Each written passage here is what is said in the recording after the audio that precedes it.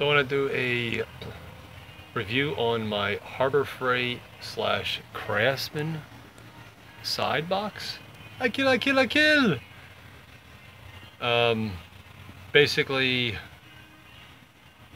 it's got a lot of weight in it. The rubber on the right side tire is actually falling apart,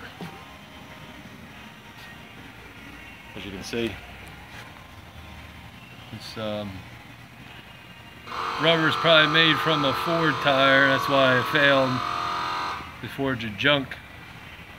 And this toolbox, when I got it, it's got orange peel, probably from an old battleship. It's all pitted right here. No, it's hard to see. Got that glossy finish. Got a nice scratch right here. Besides that, toolbox ain't too bad for what I need it.